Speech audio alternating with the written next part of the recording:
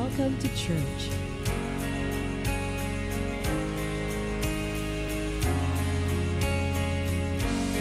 We gather to worship an amazing God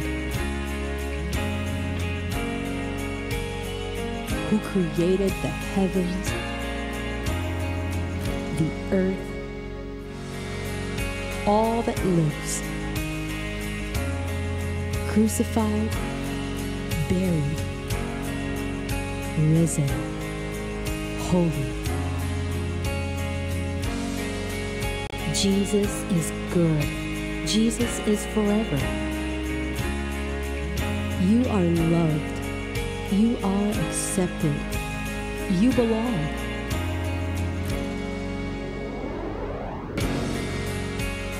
Welcome to Revision Church.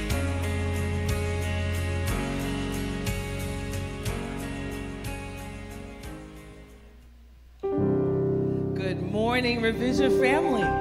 Good morning, everyone here. Good morning, everyone online. So nice to see you. Let's all stand as we have opening prayer and enter into our worship today. Let us all stand. Lord, we thank you for your blessings, and we just ask for your continual presence in this place today. In Jesus' name, amen. Feel free to remain standing as we bless the Lord together. Bless the Lord with me.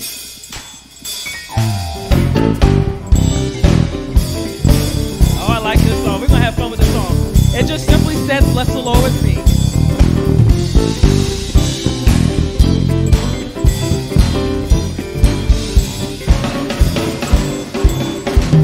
Come on and bless the Lord with me.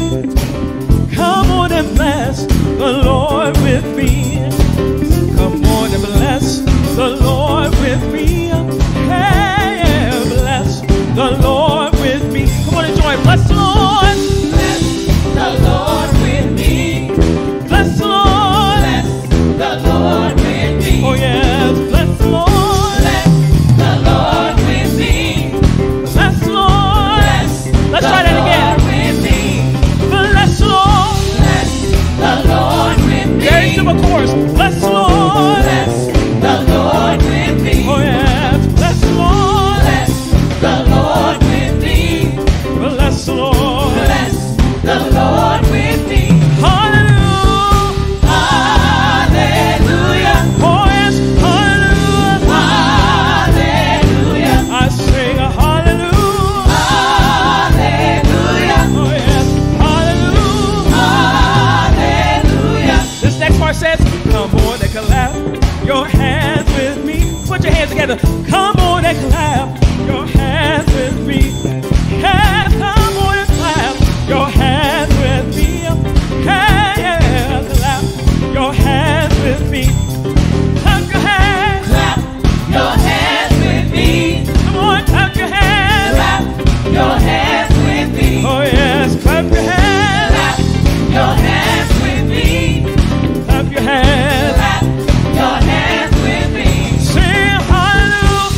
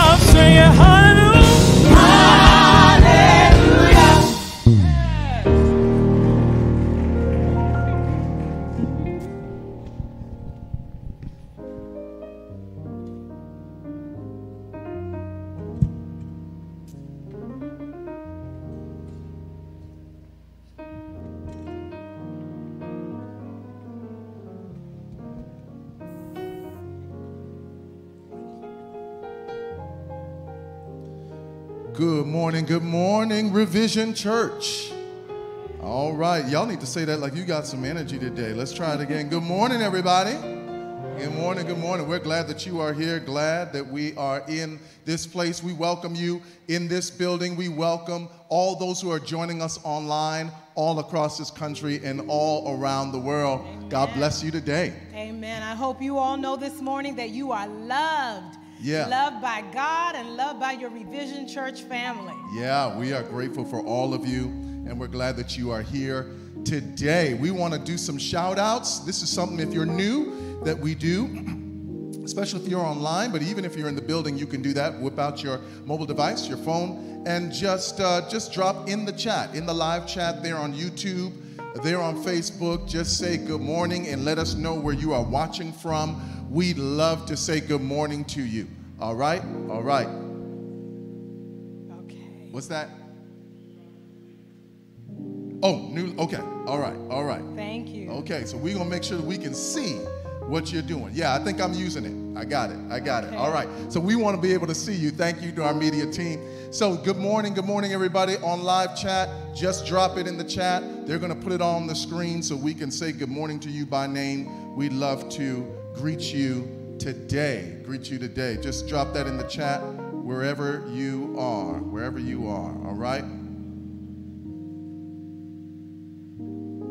Let's see. There we go. There we go. We've got Kenyuk from Nairobi, Kenya. Welcome. Nairobi, welcome all the way from from motherland. Motherland, that's right. Yes. Who else we got all here? All right, the Drummonds in New York. Yes. Hello, family. Did you notice they moved back from Tallahassee to New York? Oh, no, I didn't know they moved. I thought they were traveling. Oh, no, they were in Florida. He was at FAMU. Yeah. Okay, that's my alma mater now. That's right, FAMU. that's right. But if you can do that, I think you can make your way to Atlanta. How about that? That's right, Drummonds. All right, Drummonds, come on. All right.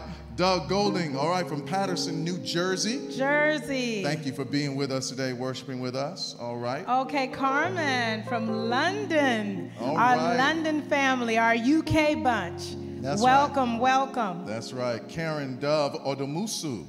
All right, from Marietta. Marietta, not far. All right, okay, welcome. Not far. All right, thank you. So glad you joined us. All right, that's right. Hey, listen, the Roll family, thank you for joining, for getting online. You in the building, the Roll family. That's right. In fact, they dedicated their beautiful baby girl today, and so we congratulate them again. All right, All right, Tina from the UK, still part of our extended family. Guys, we are worldwide here at Revision Church Atlanta. That's right. Yes. All right, Seven Palmer, Dennis, coming from the Dennis family, Valdosta, Georgia. Valdosta. Yeah. We've been to Valdosta before. Well, that was always, when I lived in Florida, if we were heading to Alabama, that was our halfway mark. Okay. We kind of stop in Valdosta, then Valdosta on to Alabama. That's right. All right, good stuff. Elaine Thompson, hey, welcome back. From Edmonton, Alberta, Western Canada is being represented today. It's good to see you. What's up, Shirin? In the house. All right, here in person. Good to see you. Glad you got online. Got in the chat, even though I see you right back there. All right, Patrick Legger from the DR, Dominican Republic. Wonderful. Welcome. All right. We like the DR too. Oh, yeah, we love the DR. We've been there. Very nice. Yeah, great vacation spot. All right. Good morning, everybody. All there in the chat, just make sure you're saying good morning, greeting everybody. We like to create some more connection and interaction even in the chat. We know for those of us who are here in the building, we have our own experience, but we want to make sure that we're connecting with those who are online. So we do have a connection question. We want you to make sure that you keep your mobile device handy so that you can answer this question today. We know it's Mental Health Awareness Month, and we want to remain aware of that and keep talking about that. So we're going to put this question up, and the question is, what do you do, church? What do you do to find peace? What do you do to find peace?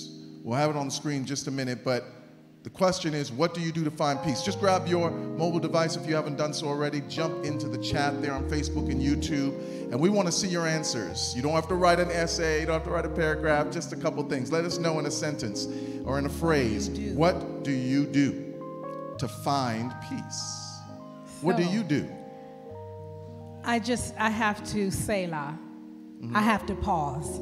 I have to be still for a moment, and that centers me so that I can begin to find my peace. Because usually when my peace leaves me, it's because I'm too busy and things are chaotic. That's right. So That's I right. just take a pause. How about you? And in that pause, you draw a hot bath sometimes. Oh, yeah. Oh, so you're trying to go there. Yeah, so I do that. The Epsom salts are a blessing, you all, the ones with a little lavender essence. Anybody know about Epsom salts? Come on, somebody. Come on, Ed. Oh, if you don't know, you will know eventually by those Epsom salts. Light a candle. I enjoy some jazz. Yeah. It blesses me real good. Yeah. And so I put a little of that on and dim the lights, and I just deep breathe. Okay. How about you? So you play jazz in the tub, not gospel, huh? The gospel lives within me. Jazz just accentuates the goodness. Come on, somebody. Right. You know you listen to that jazz right. too. Sure do. Miles Davis, Coltrane. Come on, somebody talk to me. All right. What do you do? Oh, you asked me what do I do? I'm asking you, I thought what we do were you gonna do? get to the people. No, you don't get to do that. It's your turn. I get away Now you will leave. from all y'all. You'll get in that car, but you do it nicely. I do it nicely, yeah. But I you don't be have like, an yeah. attitude. No, Yeah. not anymore. Look at God. Oh, God is good. Let me move on before you tell all our business. All right. How do you find peace? We talked about how we find peace. How do you find peace? I saw Amber was up there. Let's throw some of these up. Hey, what's up, Reddick family? Our family from Toronto. Hello, sister. Find God in the trees, in nature. Okay, in nature, yes. And y'all way out there in them trees. And you find your peace. There's good, lots good. of trees out there where you are. All right. All right, Kenny in the back. What's up, Kenny? All right. Something creative. Right. Draw. Dance. Dance. Cook. Yeah, Music. yeah. I saw you dancing the other day. All right. All right. All right. What else we got? Okay, Simone. Okay. Hey, what's up, Simone? You go for a walk while you're listening to music. Oh, walking Good way is to good. find peace. Good yeah, way. Walking Come on. Let's keep them going. Stacy B. Wallace says, I pray, I work out, and breathe. Ooh, yes, Lord. Oh, yeah, that's a good one. That's a good for one. you. All right. It's okay. Yeah, singing on our praise team today. Okay. Changing my perspective to ensure peace is the option. That's now good. That's powerful. That's good. That's a word. shift in your perspective can take you a long way. Absolutely. Ooh, that's God, good. yes. Thank you. Karen Dove Odomusu says drive for hours. Yes, Lord. Yeah, some people relax by driving, kind of driving, changing your scenery. Yeah, that's all right, good. what does Joyce say? Love gardening and plants. I enjoy flowers now. Excellent. All right, that's good stuff. Excellent, Joyce. Yeah. David, we already know. We know what you do to find peace. You just running all the time. That's good, though. That's good stuff, though. That's Get your real exercise and you're getting your peace. Yes. Yeah, I love it. Listen. However you find peace, we want to make sure that on a weekly basis, that you make it part of your routine. Whatever it is that gets you in that place of peace, to do it. In fact, today, I want you, someone said something that was really good. And if we can, I just want you to take a deep breath in. Come on, everybody take a deep breath in. And then exhale. You are in the presence of God, wherever you are, in this building, in your home, driving in your car right now. If you're listening to us, watching us, you are in the presence of God. Deep breathe and know that God's got you. God's got you today. If you're glad that God's got you today, put your hands together and praise God. Today, we're going to find our peace. Today, we're going to find our peace in worship. And so today, as we come to the time of prayer, we want to invite you, those of you who are with us online, to just drop your prayer requests, those that you don't mind sharing, those you want somebody to partner with you in praying today. Would you just drop that in the chat so that we might pray for you? Our prayer team is always standing by, taking notes to pray for you by name and by your situation. And so drop those in the chat. They're on Facebook and YouTube, and we're getting ready to pray as our First Lady will lead us in prayer even now. For those of you who are in the building, we invite you, if you would please just rise to your feet, stand as we get ready to go to the throne of grace together. And for those of you who are at home, we invite you to get into your prayer posture as we seek the face of our Creator today. Oh God, we just bless you this morning. We bless you because you have been a father to the fatherless and a mother to the motherless. Oh, you are God, our Father and our Mother, and we bless you this morning. We are so glad that our God is the supreme God. Our God is an able God. Our God is strong. Our God is mighty. Our God is all-knowing and all-able. And he loves us and he cares. And his Son is acquainted with our griefs and our sorrows. And that means that there's nothing too small for us to take to God. Nothing too little for us to take to God. Nothing too insignificant that we can't take it to our Father, because our Father cares. And we rest in that today. We find peace in that today. We lavish ourselves in your love today. Oh, you're such a worthy God. And we bring to you our praise. We bring to you our adoration. We exalt you as the true and the living God. We declare before the world that there is none like you. We're not ashamed of the gospel of Jesus Christ. We realize that it's power unto salvation. And we want to thank you for the blood that takes away our shame, the blood that takes away the pain, the blood that lets us know that we are new creatures in you. And because you lived, we can face tomorrow. We don't have to live beneath our means. We don't have to take our lives. We don't have to give up on love and hope. We know that you are able to do the impossible. So we rest in that today, God. Oh God, this morning, we brought our children to you. We've dedicated them to you, and we dedicate ourselves to you. Today there'll be a baptism. And as our brothers and sisters give their hearts to you, we give ourselves back to you as well. Lord, we thank you that you'll never leave us nor forsake us. We thank you for your resurrection power. We thank you that you look beyond our faults and meet our needs. We thank you for the capacity to love even our neighbors, those who mistreat us, those who talk about us. We know that it's only because of you, God, that we can love. We know that it's only because of you, God, that we can keep on keeping on. It's only because of your goodness and your grace. So we thank you for loving us first and loving us best. If there's anyone here, God, who in their spirit they just don't feel right, may they know that you are waiting for them with open arms and that you will not cast them aside. May they know that you are for them and not against them. May you bind the enemy and all of his works and his tactics to discourage us and to give us doubt. And may we trust in the Lord and in the power of his might. May we know that there is greater in us than he that is in the world. Lord, may we love you with every ounce of our being, so that we can know that we serve a true and living God. So God, we await what you're going to do today through your word, through song, through ministry, through the preached word. And we declare that we will never be the same because he lives. We will never be the same because he lives. So we thank you for living in our hearts, our minds, and our spirit. In the mighty name of Jesus. Amen. And amen. Come on, say amen. Come on, put your hands together if you agree today. Yes, yes, yes. Turn to your neighbor, and just say, neighbor, whatever it is, it's going to be all right. Yeah, we got to encourage each other.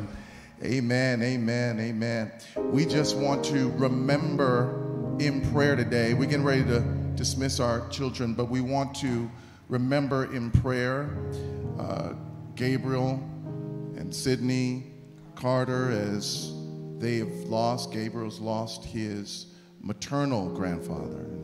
We want to continue to lift them up in prayers, to know as they walk through this valley of the shadow of death that they are not alone, that God is with them. So let's continue to keep them in prayer.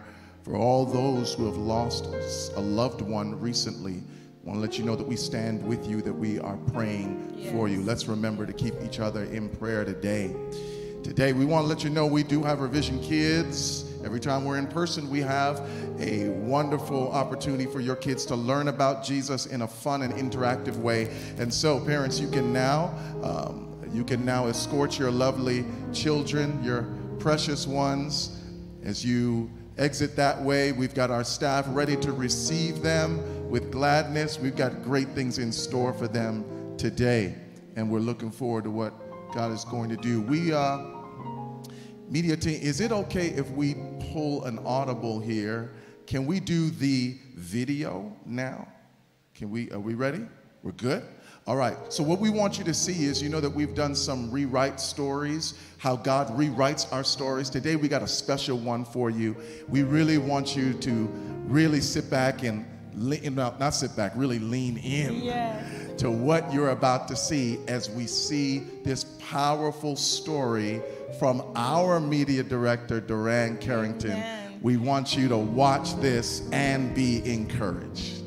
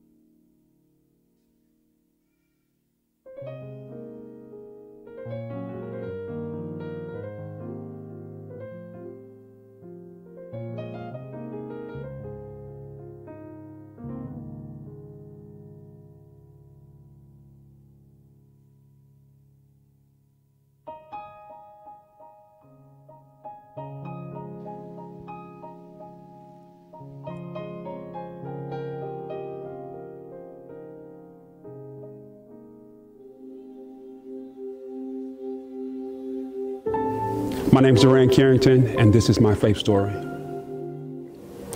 So about 20 years ago, I was diagnosed with a liver disease called PSC, primary scoliosis and cholangitis.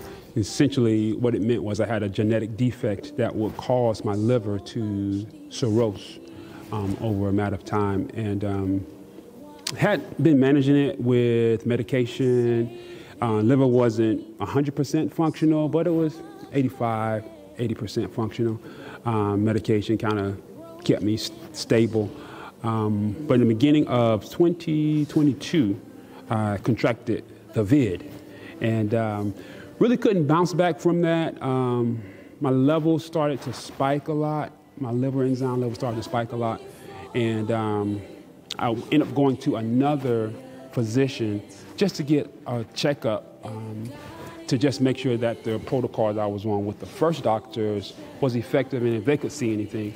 And so they transferred me over to Piedmont Liver Center, and give a shout out to Dr. Andrew Limmer. It's my dude, saved my life, man, saved my life, good guy. And for the first few months, they thought, well, we'll just see how you recover from COVID and see if you can start putting back on weight, my energy will come back, but it didn't, and started to get a lot of side effects. And one of the major things with having a deteriorating liver, of course, the liver processes the toxins in the body, and it produces a substance called bile that helps you digest your foods and things of that nature. And my bile levels started to get very, very high, and the body wasn't excreting it at a normal level where it dumps into your intestines to help you process food. It was backing up in my system. So it was creating a lot of poison and toxins, which side effects are yellowing eyes, like a baby, itchy skin, which really decreases your quality of life. So about May, I was in a bad place, man. Weight was down, energy levels were down, itchy, you find yourself the palms of your hand, my feet, just the quality of life was horrible. So they went in, they tried to put in some stents, which are essentially straws, to kind of open up those bile ducts to help it to drain better. And unfortunately, it didn't help. But while they were there doing the stents inside of my liver, they took some samples, and one day they called me and said, hey, we want you to come and want to talk with you. And I said, okay. And when I came in, they said, you know, we're checking on how the stents have helped you, but also we want to let you know that we did some additional samples, and we did what's called a fish test, and it's an acronym that stands for some type of fluorescent something. And essentially what they told me was that they saw cancer cells in my liver, and essentially I had the early onset of liver cancer. And that's another big word, which is cholangiocarcinoma. And when they told me that, that really shook me, you know, because I had been fighting with this thing for 20 years. And I remember going out in my car and talking with a good friend of mine. And to be real, I mean, I cried, bro. You know, I was just telling God, like, you know, can I catch a break, bro? Like, can I catch a... I'm trying to live right. I'm trying to, I just can't catch a break, man. And now, cancer? Like, yo, this is crazy. I don't drink. Like, so how? You know, with that, worked through it, you know, good friend, my family, they supported me. And they said, well, look, the upside of this is, Mr. Carrington, you're young, you're relatively healthy. The only tough part is you just have just bad liver, you know, and it's really just the ducts of your liver that are bad, and the outside of your liver is super healthy, just the inside of your ducts. But what we can do is push you towards a transplant earlier, which, as I said, 20 years ago when I was first diagnosed, they told me that, like, you know, at some point in your life, you might need a liver transplant. It just happened a lot quicker than I anticipated.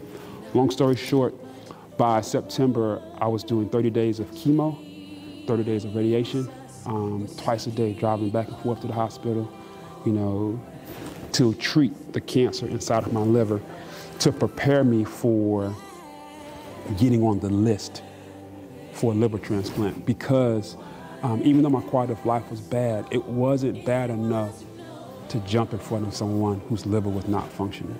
So I would have just had to suffer, you know, until my liver just totally wasn't functioning. But with this process, what they call the Mayo process, it allowed me to be jumped in line. Went through that, I had to wait 6 weeks to have the final evaluation. I went in for that final evaluation. My mom came to town, she was in the hospital with me. And in between this, I'm skipping over a lot of stuff, but from September to November, I spent a significant amount of time in the hospital because of blood clots.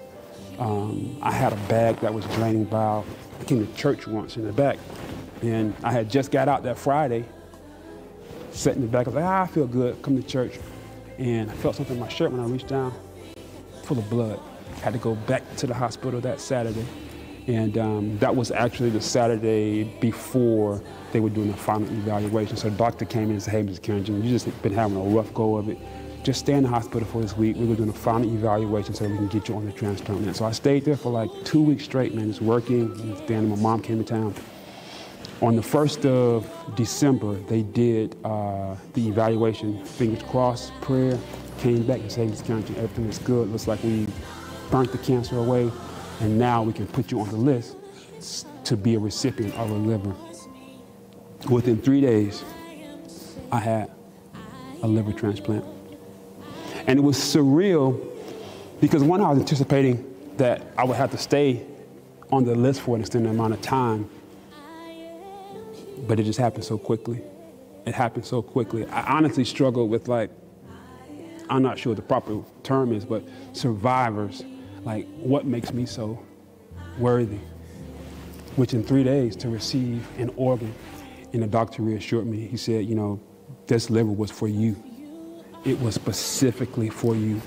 And it was bittersweet too, because someone died so that I could live.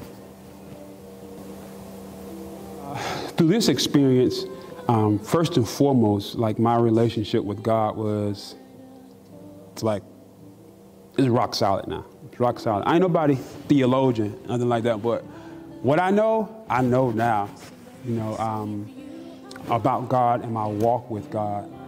I know that person for myself, because there were so many times that in the evening, I mean, it's a painful process, physically, mentally, everything was a painful process, but there were so many times where, you know, I would be alone in my bedroom, and there would be pain, and I would just ask God, like, you know, take it away, man. Like help me in this process.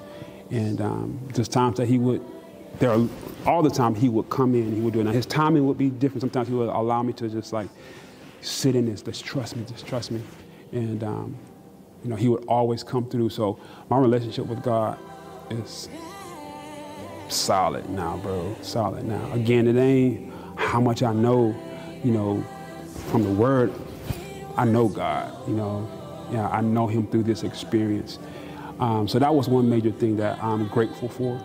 I'm also grateful for, I know that we all have a journey that we've gone on, and Pastor Freddie Russell, I was under his leadership for about 7 years over at Berean, and he shared something with me that stuck with me. And he said that, you know, individuals in their lives have paradigm shifts. Only a very few paradigm shifts in their lives. And I believe for myself, my own journey, that this was one of my final paradigm shifts in how I am oriented towards God. We're all products of our upbringing and of our systems that, you know, Pastor Matt talks about all the time, you know, and sometimes it takes those shifts to really help us to see God truly for who he is, and to know where we stand. And so that paradigm shift was something, you know, that I believe was significant for me. And my prayer, my desire is that, you know, as we all journey, that, you know, whatever your paradigm shift is, it may be your health, it may be, you know, relationship, a death of a parent or a loved one, or something, you know, may seem insignificant, but may be significant to you, that paradigm shift will orientate you more closely towards God. And one thing that Pastor Knight have said too, also, from center to circumference, you know, that change in us happens. It happens internally.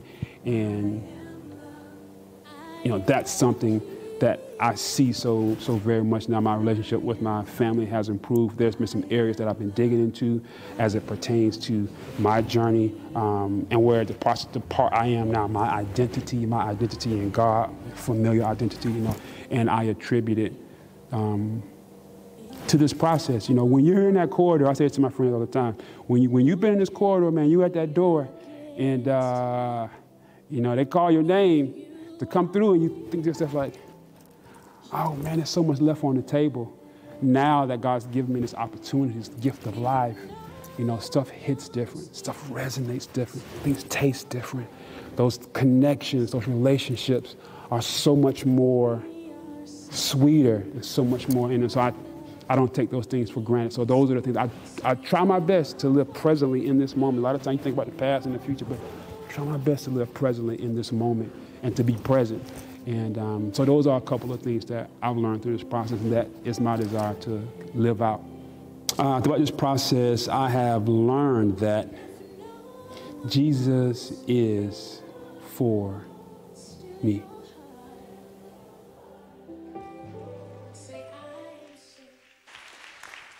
Come on, let's praise God. Listen, he doesn't know this, but Duran, come on up front. We want you to leave the background. We know you don't like being up front, but we want you to come up front, all the way up front. Come on. Let's praise God for him. Join me up here on stage. Yeah, you didn't know it was going to happen. Come on. I want the church in the building and those online to see someone who could have died, but the Lord spared. Come on, let's give him a but if not but God praise, right? If it had not been literally for the Lord on your side, you wouldn't be here, man. Listen, we love you. We want to let you know that we praise God for your deliverance, for your healing. Thank you for being generous enough and obedient enough to share your testimony, because somebody else is walking through the valley of the shadow of death right now, and they just got encouragement to know that it's already all right. So we want to praise God for you. We got just a gift for you, just to let you know that we love you. We know that you do so much behind the scenes, You lead an amazing media team, but we're not grateful only for what you do. Grateful for who you are and that you're still here. Church, come on. Would you stretch your hands now? Stretch your hands towards Duran as we give a thanksgiving offering, a thanksgiving praise. Right now, in the name of Jesus, God, we are so grateful that we are seeing and witnessing a living, a breathing, a testimony of how good and how God you are. Thank you, Lord, for setting aside a liver just for Duran. Thank you, God, for assigning doctors and nurses just for Duran. God, thank you that you brought it just in time. Thank you for healing his body and strengthening his faith. We thank you, God. We believe you even more because we see what you've done for Duran. We thank you in Jesus' name. Let everybody shout, hallelujah. Hallelujah. Come on, put your hands together one more time. We praise God today. Listen, this is the day of celebrations because we got baptism today too. Come on, put your hands together. I'm going to ask them to come real quick. I didn't tell them I was going to do this, but we do this every time, so you don't have to be nervous. I'm just going to ask you to come. Dylan Harris is coming. Would you just stand right here in the center real quick? Just stand facing Dylan Harris, Chloe Coopwood, and Carolyn Etheridge. Carolyn Etheridge, would you come? Yes. We are so grateful that these three are joining, not only giving the Lord their lives, but also joining this community of Revision Church Atlanta. And it's our tradition. We like to vote them in subject to their baptism that will immediately follow. Is there such a motion to receive them into the fellowship membership of Revision Church Atlanta? All right, I heard. Is there a second? Ready for the question? All those in favor say amen. Come on, put your hands together for your new members of Revision Church Atlanta. Those of you online, put those praise hands, those applauding hands there in the chat. We're going to ask you now, which way are we going? Then we're going to go to my right. So just turn to your right, go that way, and we're going to bring you in. Yeah, we're going to bring you in to the pool. Pastors Gina Gordon and Jordan Houston are waiting for you as they will receive you. And family and friends, we are celebrating with you. We know that you're happy today as your loved ones are being baptized. We're going to ask that as each one comes into the pool, we'll have Dylan Harris first. We're going to ask in just a moment for his parents, his family, loved ones who are here to just stand so that as he looks out, he will be able to see you. All right, here we go. I'll get out the way so we can make sure that we can see him. There we go. All right. Come on, family. There you go. Good to see you. Good to see Brother McCall. All right, good to see y'all. So glad to see you. All the leaders of Revision, you know how we do. If you're a leader of Revision, just stand today. We want to let them know that we are grateful that they are joining us today. And so today, Dylan, because of your love for Jesus Christ and your faith in his power to save, it is now our privilege to baptize you in the name of the Father, the name of the Son, and the Holy Ghost. Be faithful until he comes. Come on, church. Come on, let him hear you. Amen, amen. God bless you. Congratulations, Dylan. Thank you, family and loved ones. God bless you. And then today we have Chloe Coopwood. Come on, I know the family's here. There's all kinds of supporters. We see you. We see you. Mom's get ready to take the picture. Dad is here. We're so grateful for you, Chloe, as you come today making this public profession of your love in Jesus Christ.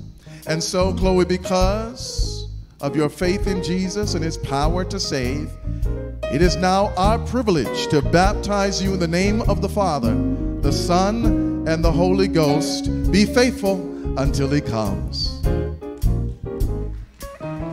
Come on, church. Amen, amen, amen. Let Chloe hear you. Congratulations, Chloe. Thank you, family and friends, as you continue to celebrate Chloe's new life in Jesus. And then we got Carolyn Etheridge as she comes today to be baptized. Family and friends, would you please stand? Yeah, we see you, family, friends, leaders. We're so grateful for you as you stand as this cloud of witnesses as we celebrate this new life in Jesus. And so, because of your faith in Jesus and his power to save, we now do baptize you in the name of the Father, name of the Son, and the Holy Ghost. Be faithful until he comes. Come on, church. Come on, one more time. Let's praise God. Let him hear.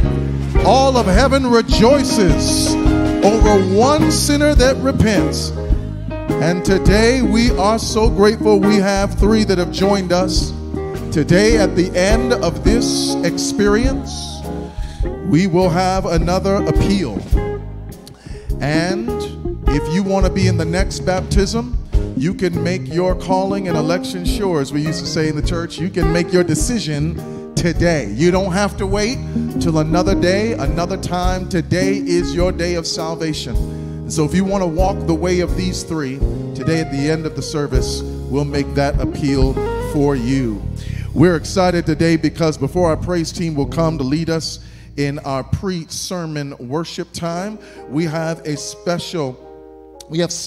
special guests that are going to be with us today. I've seen their ministry before. They are amazing. They are powerful. I love the way that they demonstratively show the goodness of God through dance. And so we have the Psalm 3. Psalm 3. These 2 brothers are going to come and present to us, and then we're going to worship God as we worship in praise and worship. Let's put our hands together for Psalm 3.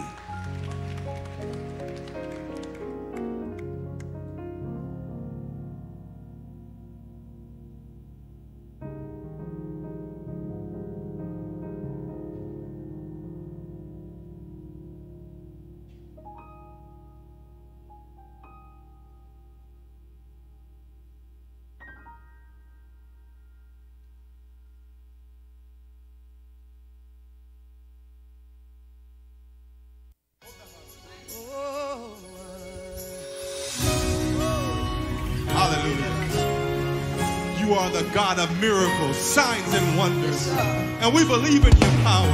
Hallelujah. God, we give you praise. You're the God of miracles, signs, and wonders. We believe in your power. We believe in your power. You're the God of miracles, signs, and wonders. We believe in your power. Lord, we believe in your power. So you're the God.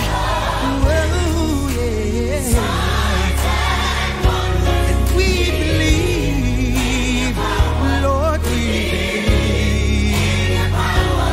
You're the God. Whoa.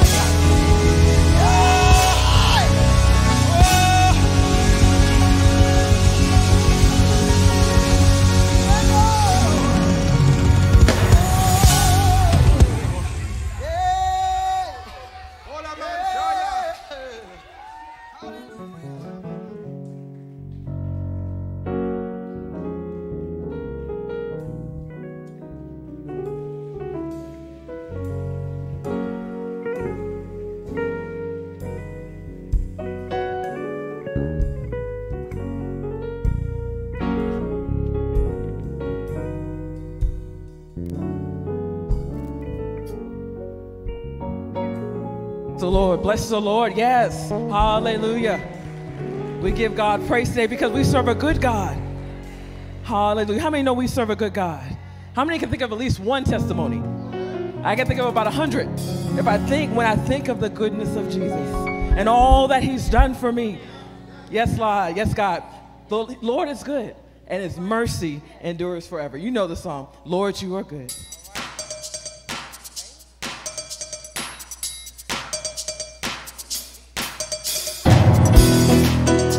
Put your hands together now. Lord, you are good, and your mercy endures forever.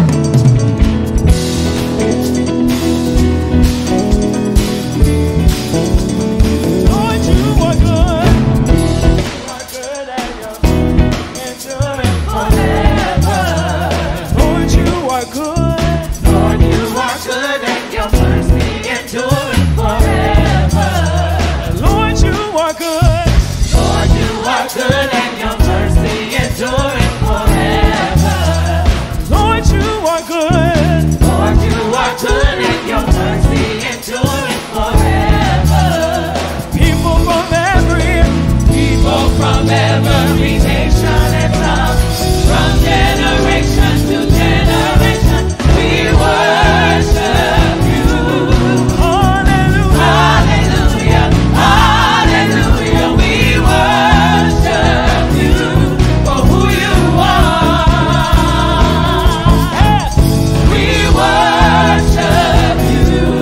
Hallelujah, hallelujah, hallelujah. We worship you for who you are. You are good. Yes, yes, yes. The Lord is good, and his mercy endures forever. Come on, man. Yeah, yeah. Let's take it from the top. Lord, you are good. Lord, you are good. Lord, you are good, and your mercy enduring forever. Lord, you are good. Say, Lord, you are good, and your mercy enduring forever. Lord, you are good. Lord, you are good, and your mercy enduring forever. Lord, you are good. Lord, you are good, and your mercy enduring forever. People from every nation and tongue, from generation to generation, we worship you. Hallelujah, hallelujah, hallelujah. We worship you for who you are. We worship you. Hallelujah, hallelujah, hallelujah. We worship you for who you are. You are good. Yes, yes. Raise your hands. You know God is good. He's good all of the time, and all of the time, God is good. Yes. You are good. You are good. You are good all the time, and all the time. You are good. You are good all the time, and all the time. You are good. You are good all the time, and all the time. You are good. You are good all the time, and all the time. You are good. You are good all the time, and all the time. You are good. You are good all the time, and all the time. You are good. Lord, you are good. Lord, you are good, and your mercy enduring forever. Oh, we serve a good God. Lord, you are good. Lord, you are good, and your mercy enduring forever.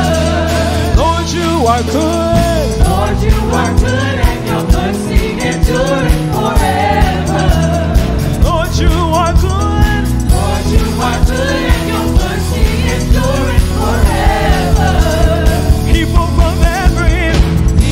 from every nation and tongue, from generation to generation, we worship you.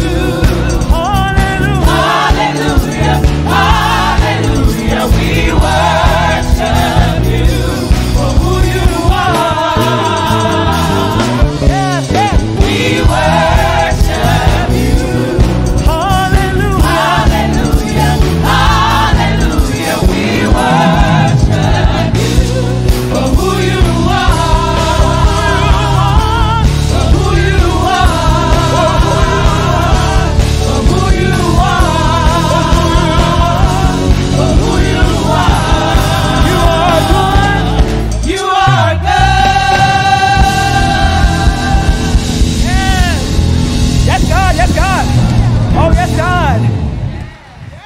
You are good All the time. All the time. You are good. You are good. All the time. All the time. You are good. You are good. All the time. All the time. You are good. You are good. All the time. All the time. You are good. Lord, you are good. Lord, you are good, and your mercy enduring forever. Oh, you have to excuse me. I'm just thankful today. Lord, you're good. Lord, you are good, and your mercy enduring forever. People from every nation and tongue, from generation to generation, we worship you. hallelujah. Hallelujah, hallelujah, we worship you for who you are. We worship you. Hallelujah. Hallelujah, hallelujah, we worship you for who you are. For who you are. For who you are. You are good. You are good.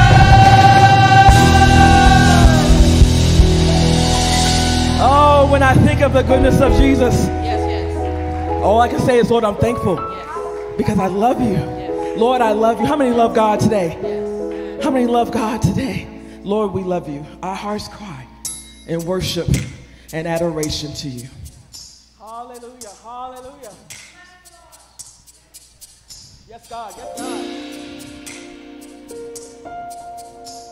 Yes, God.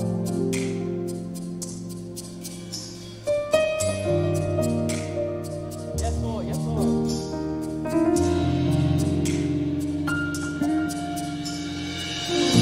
Just think of how much you love God today. How much your heart yearns for God today.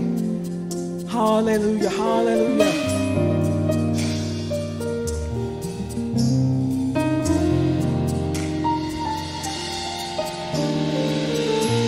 Our hearts cry, be magnified in this your holy temple, in this your holy place, and we will rise to Zion's heights to praise and glorify you, unified. Oh, how I love you. Oh, how we praise you. Oh, how we worship you. Oh, Lord. Oh, how we love you. Oh, how we praise you. Oh, how we worship you. Oh, Lord, our hearts cry, be magnified in this your holy temple, in this your holy place, and we will rise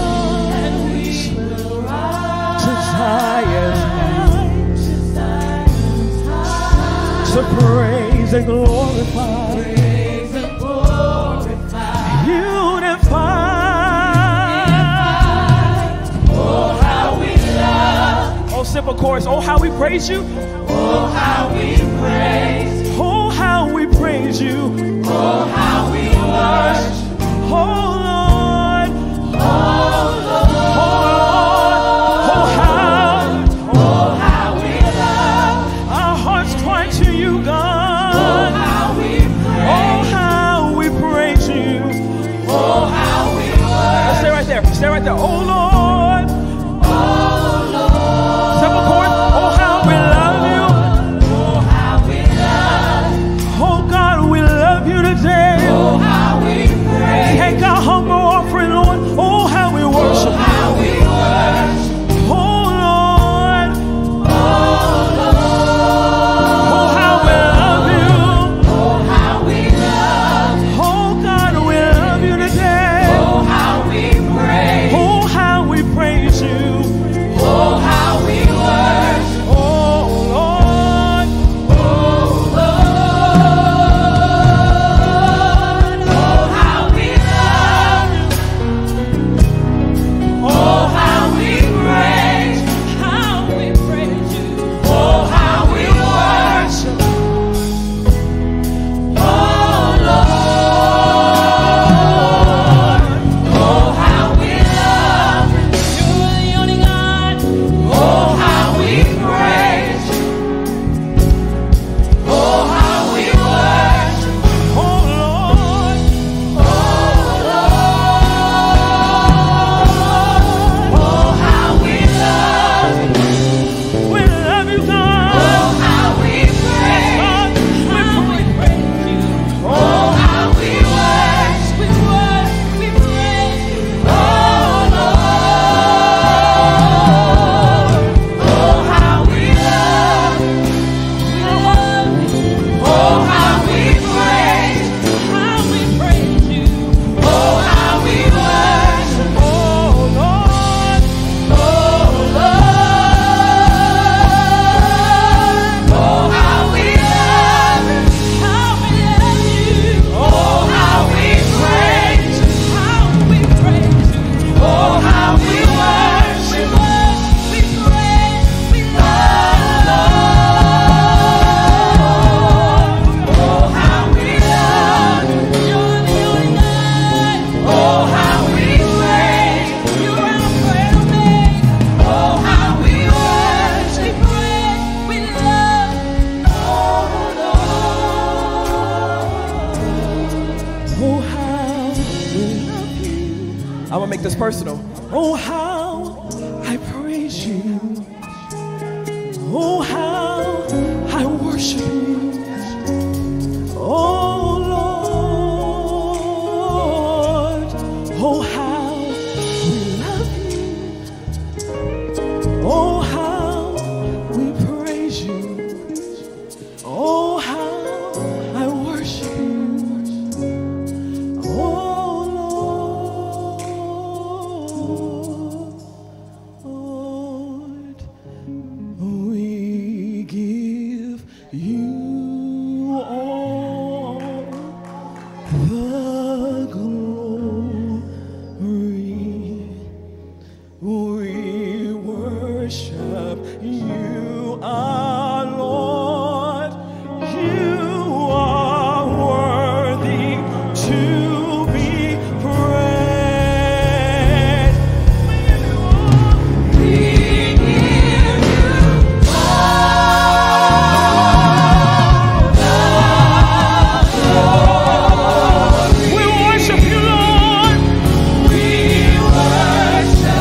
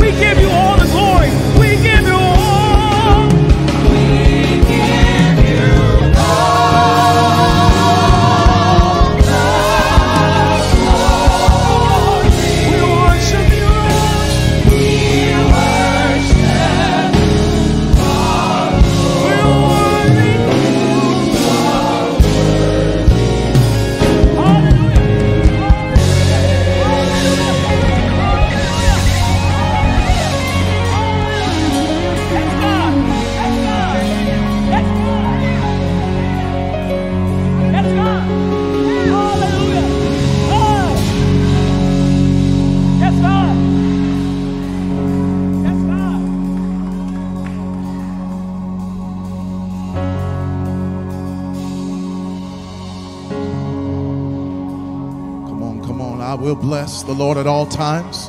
His praise shall continually be in my mouth. My soul shall make a boast in the Lord. The humble shall hear thereof and be glad. Oh, magnify the Lord with me, and let us exalt his name together. For the Lord is good and greatly to be praised.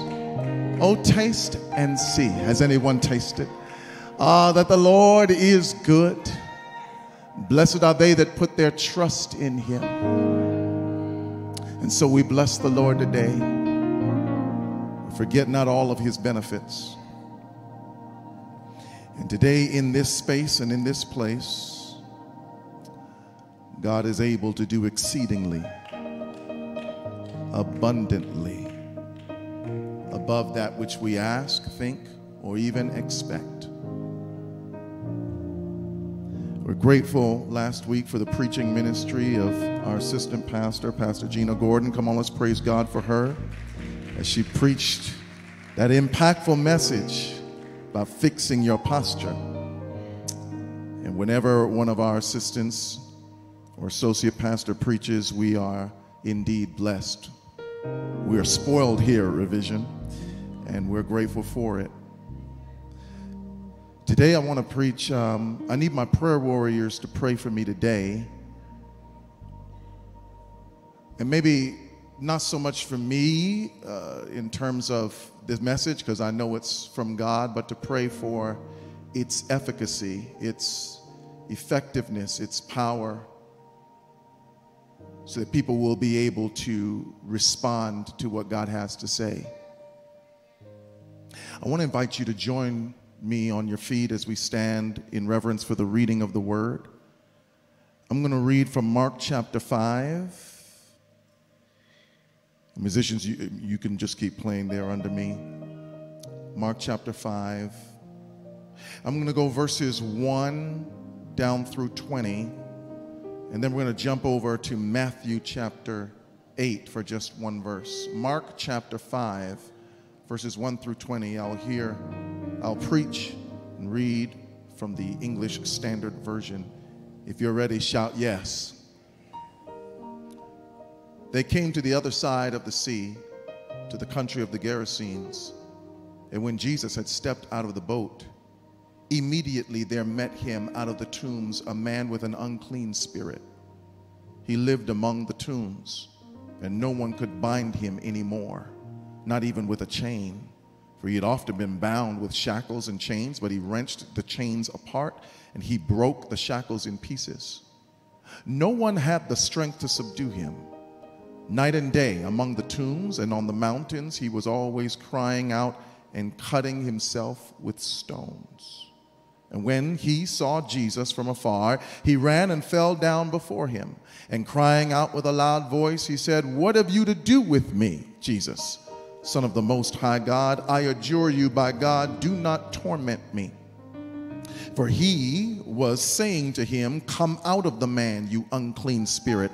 And Jesus asked him, "What is your name?" He replied, "My name is Legion, for we are many." And he begged him earnestly, "Do not send them out of the country."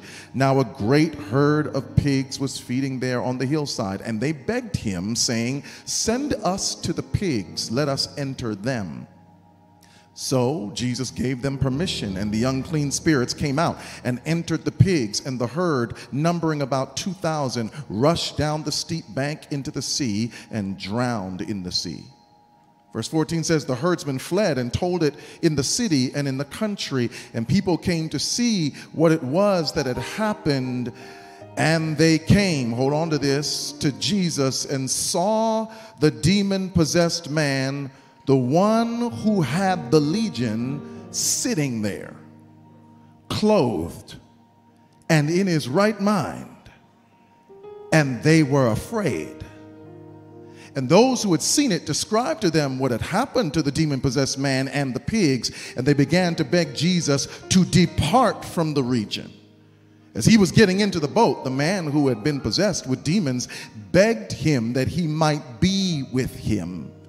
And he did not permit him, but said to him, "Go home to your friends. And like Duran, tell them how much the Lord has done for you." and how he has had mercy on you. And he went away and began to proclaim in the Decapolis how much Jesus had done for him, and everyone marveled. Now we're getting ready to pray, but you need to read, I need to read in your hearing Matthew chapter 8, verse 28.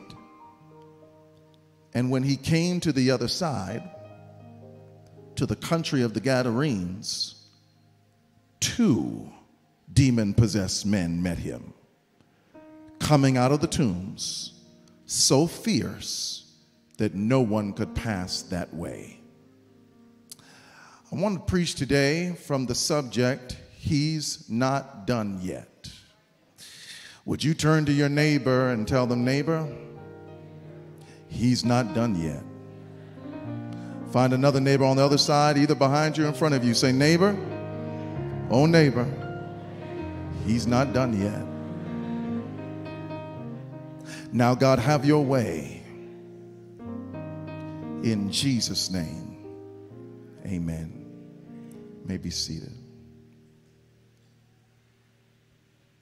Here is the photo of the American artistic swimmer Anita Alvarez.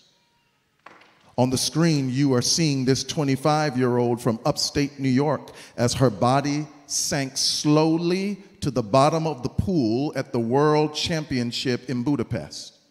She had lost consciousness. That's what you're seeing at the end of her solo routine to the event, creating a potentially life-threatening situation as her motionless body drifted below the surface.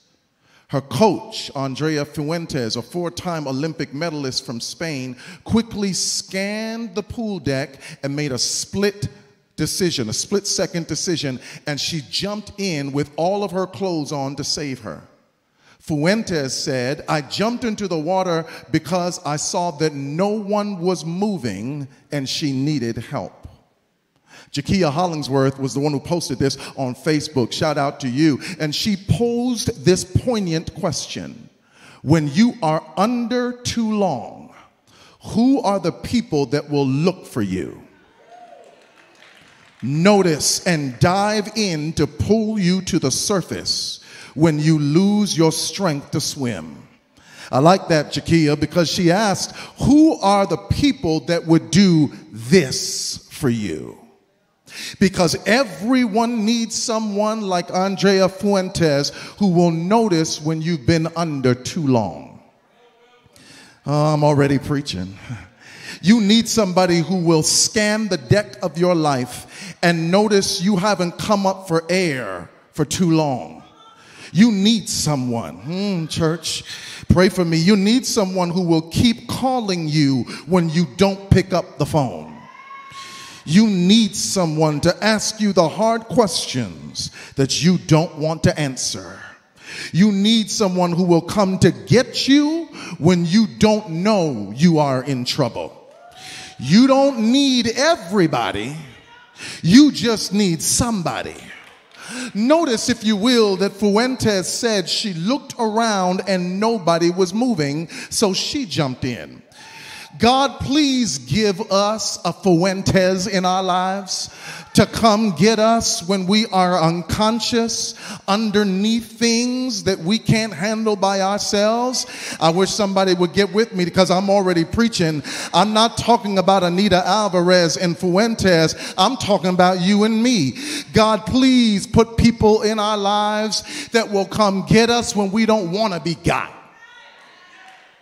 That'll come look for us when we don't know we're lost.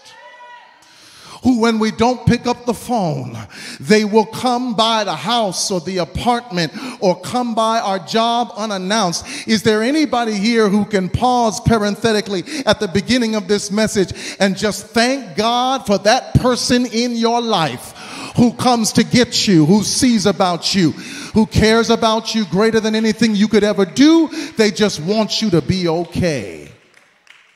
And today, I solicit your prayers because I want us to dive deep, pun intended. I want us to dive deep into another story of another person, a man who was in trouble and like Alvarez, didn't know it. He was unconscious and he was under. But he was not underwater. He was under possession. He was unconscious because his mind had been taken over from devils and demons. It started out as 2. 2 became 4. 4 became 8. 8, then 16, then 32. Because demons are never comfortable being alone. And if unchecked, it grows. It grows from 16 to 32, from 32 to 64, until he looks up and a legion of demons has taken over his life. It might not mean much to us when we say the word legion, but when you understand what a legion is, it is a military term to talk about how many soldiers are in a unit. And a legion could be as little as 1,000 up to several thousands. This man is totally overrun by the enemy. And yet, like Fuentes, Jesus realized that this man was in trouble. And when no one else could help, Jesus comes. When no one else would help, Jesus comes. Is that the testimony of somebody who's listening to me today? That when you were in trouble and nobody could help or nobody would help, Jesus came? Jesus shows up and this man is in a horrible state. Please notice what state Jesus finds this man in. He has made his home in the cemetery, living amongst the dead. He is naked with open wounds, and they have been self-inflicted. The marks around his wrists and his ankles, Sheldon, revealed the failed attempts by others to restrain him. But here is Jesus. And the demons don't stand a chance. Tell me, who can stand before us when we call on that great name? Jesus, Jesus, precious Jesus. That's how we get the victory. Oh, but wait, this man can't even call his name. God. We don't know if the demons saw Jesus and made the man, because they were in control of his body, run towards Jesus in submission to his authority, or if the man had a moment of clarity in the midst of his possession and ran to Jesus for the moment he could recognize him. But all we do know is Jesus sets this man free. Jesus saw he was under and not able to get out of it. So Jesus dove into his situation and pulled him out with the power that was in him. I know there's power when we call on the name of Jesus, but when Jesus cast these demons out, he does not call on any other name. He says, in my name and under my authority. Oh, I wish I had a church here today. I'm talking about the powerful name of Jesus. He says, in my name and under my authority, you must go. And immediately the demons leap out of the man, thousands in number, into the 2,000 pigs and ran them off the cliff, doing to the pigs immediately what they would have done to the man eventually. Oh, God. Jesus did it. Another miracle. Another man delivered, another one saved. But might I draw your attention to a discrepancy in the scripture? Something that I think is definitely worth noticing today. And that is that there are two somewhat conflicting stories about what happened in this region of the Gadarenes. If you're still with me, shout yes. Because I just told you in Mark chapter 5, this man overrun with demons is miraculously emancipated by the emancipator named Jesus. But Mark only gives one part of the story, because Matthew 8 seems to contradict the story, because in Matthew 8, you read it, there are two men who are possessed. That Mark says there's one, but Matthew says there's two. Now, Matthew was with Jesus when this happened. Mark, who is John Mark, a companion of Paul, is one who gets his account of the story from Peter, who was also there. Stay with me. So Mark gets it from Peter. Matthew was an eyewitness, and Matthew says there were two. Matthew gives only basic and limited details about this story. He does not go through all of the things that Mark accounts for. And the question you got to wrestle with, if you really going to wrap your head around what God is saying today, is why would Matthew emphasize that there are two men and Mark only mention one? Mark 5 says there is one man and gives details about what happens to him. He runs to Jesus. Jesus asks his name. The demons speak for the man. We are legion. The man is later found seated, clothed, and in his right mind. But then Matthew says there are two men who were there, both demon-possessed, both literally trying to be tied down, but were out of control. What is the discrepancy? I'm glad you asked. I want you to understand that both are telling the truth about the story. See, both men were delivered from demons, but here is the exegetical key today that will open the revelation that God wants to give us. Both were delivered from demons, but only one was found in his right mind, clothed, and ready to follow Jesus. Two men possessed, two men delivered, but only one man stays. You're going to get it in a minute. Two men delivered, two men set free, but one stays and one leaves. For the purposes of this message today, because they are unnamed, I will refer to the one who stays as this man and the one who leaves as the other man. For you see, the other man is satisfied with being free from the possession, and he leaves the scene, presumably naked and not in his right mind. Oh, God, y'all got to get this. There's two, I told you. They're both possessed. They're both hanging out in the cemetery. But Mark focuses on one. He focuses on the one who stays, but there is another one who gets the deliverance but doesn't stick around for what happens next. He leaves free of his demons, but he's not mentioned again because he's not seated, clothed, and in his right mind. See, the other man, he is no longer bound, but he ain't whole. Therefore, Mark does not deem him worthy of being mentioned. After all, what use is it to be free, but not really be free? Mark's omission is not oversight. Come here, church. It's insight. Because Mark is making a subtle comparison between two people suffering from the same thing, experiencing the same miracle, and yet having two different outcomes. The man who stays is seated, he is clothed, and in his right mind. There is distinction here. There is differentiation here.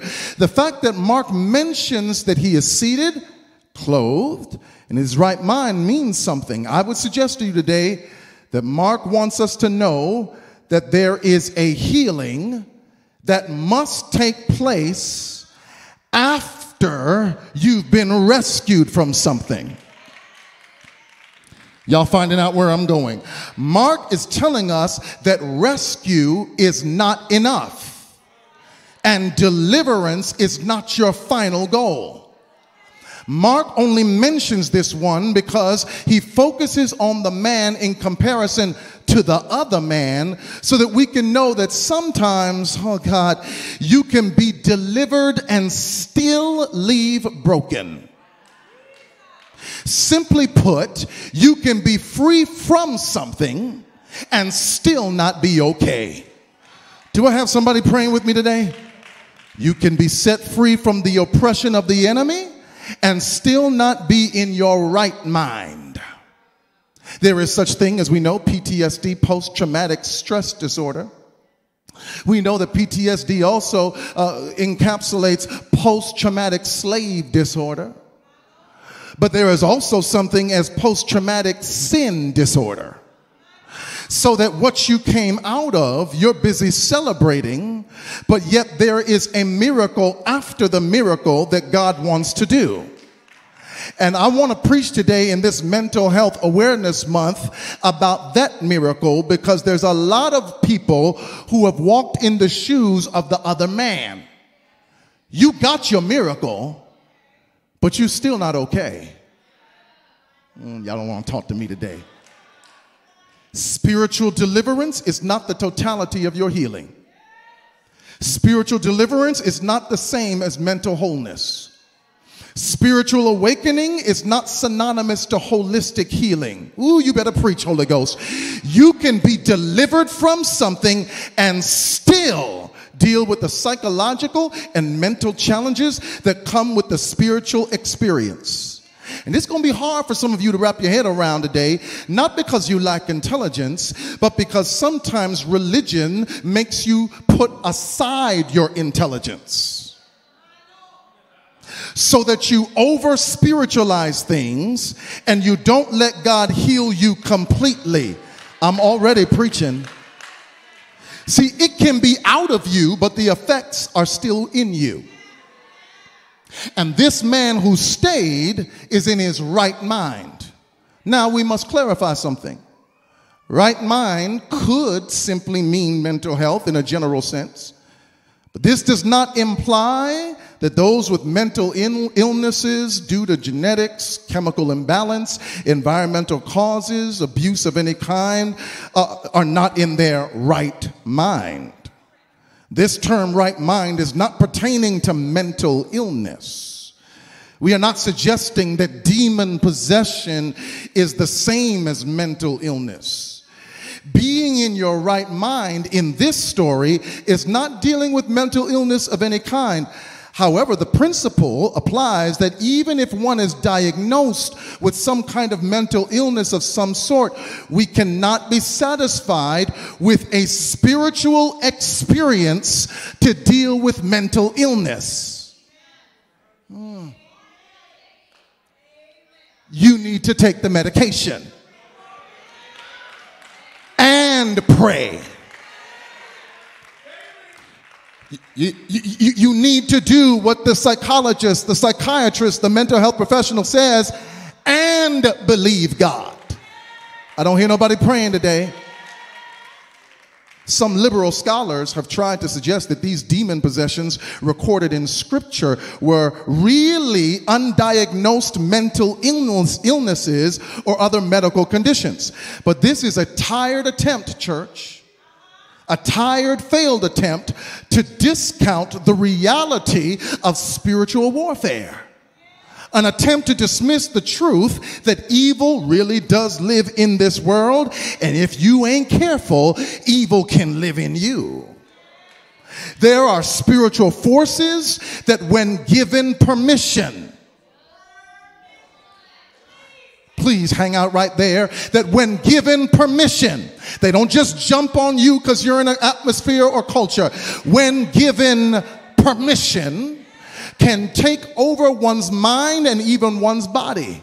This is real and should not be dismissed as myth or fabrication of religion. These men were not having a break with reality. These men were not having some psychological crisis or mental health break. They were possessed by demons. But here is an important distinction. When they were possessed, they were not in control of their minds. But when they got delivered from their possession, they were still not in their right minds. Oh, wait just a minute, preacher. What do you mean?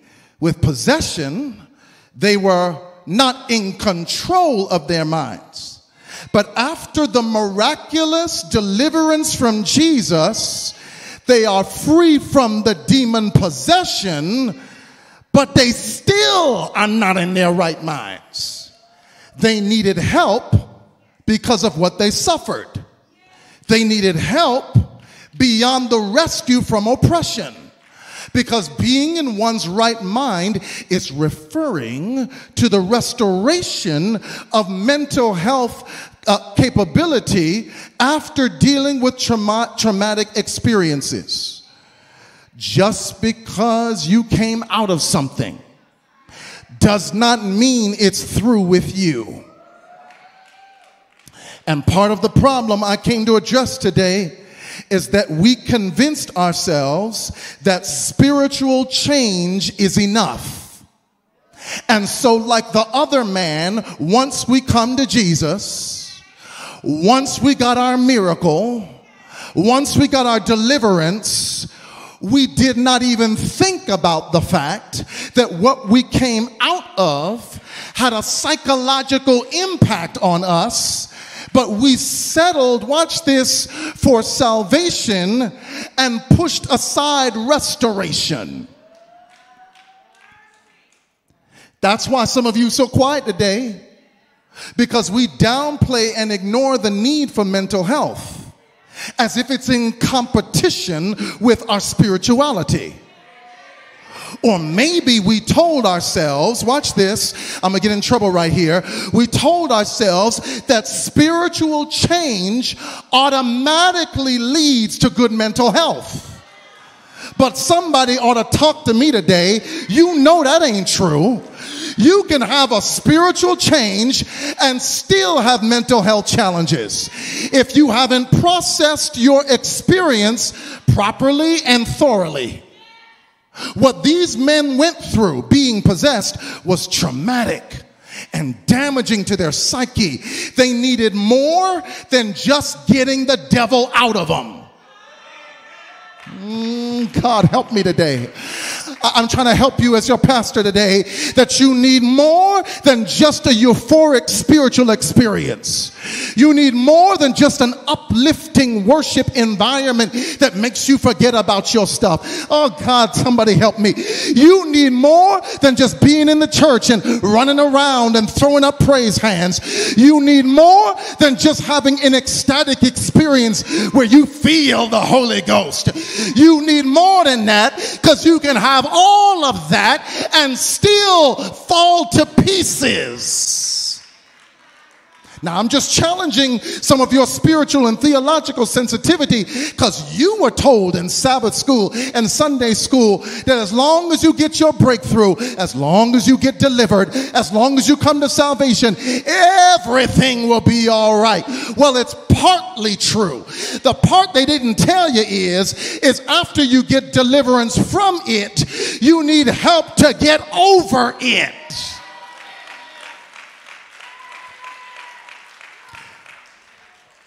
There were two. How many? There were two. How many? Two demon possessed. Two got delivered. Only one stayed clothed and in his right mind. The other man leaves naked and he doesn't have his right mind. Ooh, God help me to hang out right here. He's delivered, but he's not in his right mind. He ain't got the devil in him, but he's not whole. Ooh, I'm coming. Save me a seat. I'm going to sit right down beside you. He go to church on the right day, but still ain't in his right mind. And you can tell it from his relationships. You can tell it from his toxicity. You can tell it from his lack of ability to deal with stress and feelings of overwhelm. Can I talk to the maybe 50 real people who showed up in church today who can testify you can have Jesus and still have some mental challenges? And we've all met that other man. The other man is the person who knows the Bible but doesn't know how to treat people. The other man is the person who is always listening to gospel music, but their energy is always stressful and negative. Can I preach it like I feel it? The other man is the person who always going to church, but they are jealous-hearted and always hating on somebody else. The other man is the person who knows Bible prophecy, but they stay anxious with panic attacks and feelings of overwhelm. I'm all in your business today because God got all up in mine. We've all met the other man because sometimes the other man is the person we see in the mirror. We are free, but not free. We know a lot, but we don't know how to be. The other man is seated. This man is seated, clothed, and in his right mind. Both got rescued. Both came to Jesus. Only one was made whole.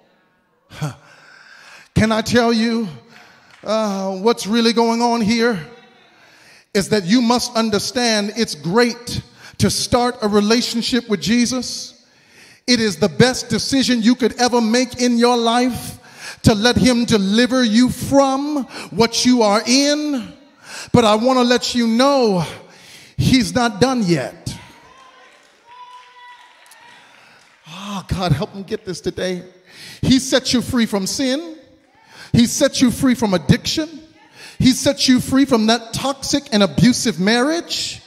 But he's not done yet. Jesus came to set them free so that they could be fully human. And to be fully human, they needed to have not only a spiritual experience, but psychological and emotional wholeness. Human beings need to be in their right minds, not just in the right church. Okay. All right, Edward, they're going to make me work hard today. Because some of y'all thought you were doing good because you in the right church.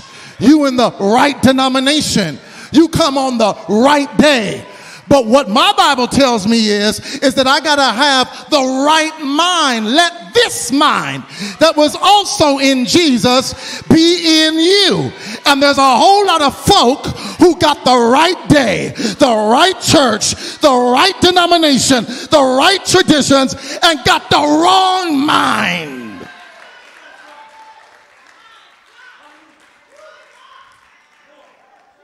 If Jesus, can I push it a little bit further? If Jesus had only set them free, but not been willing to give them back their minds, he would have ignored part of their humanity. Because Jesus saves you from your sin, but after he saves you from your sin, he's not done with you yet. There's so much more he wants for you. He wants you to have peace. He wants you to have joy. He wants you to be content. He wants you to live in hope. He wants you to walk in favor. There is so much more to your story.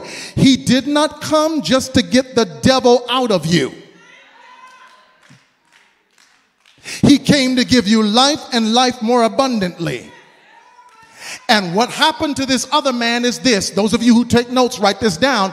What happened to the other man is this. He was satisfied with the first miracle. But he didn't hang around for the second one.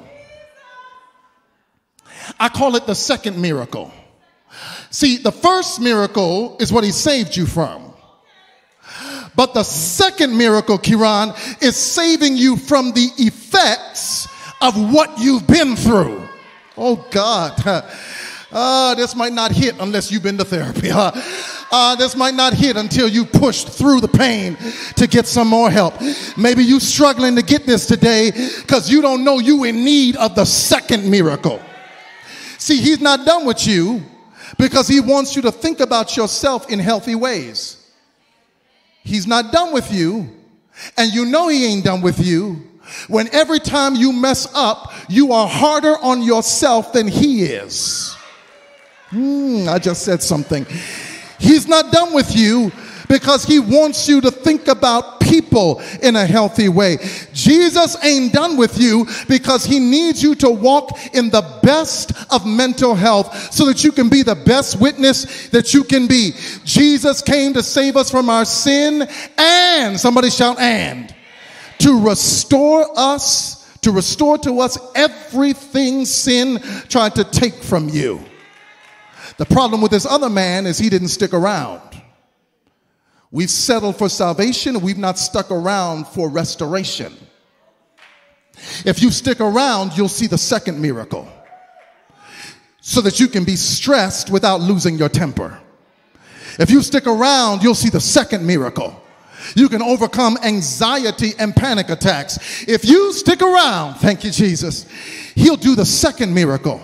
You can come out of self-defeating thoughts and negative thinking, but you got to stick around to see what God is about to do next. And I have a sneaky suspicion that God even today is about to do the second miracle for somebody. That God is about to turn some things around. But in order to do it, you got to do what the man who stayed did.